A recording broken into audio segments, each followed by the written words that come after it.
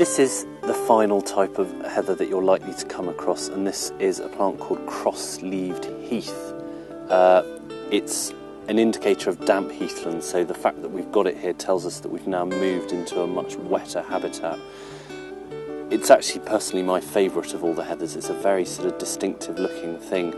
The flowers are vaguely similar to bell heather. They've got this sort of inflated look to them, but they're a much more delicate pink colour, and actually the colour changes through the flower, so it starts with a sort of darker pink at one end and moving to white at the lips. Now what you see with the cross-leaved heath are these rows of 4 leaves in a perfect cross.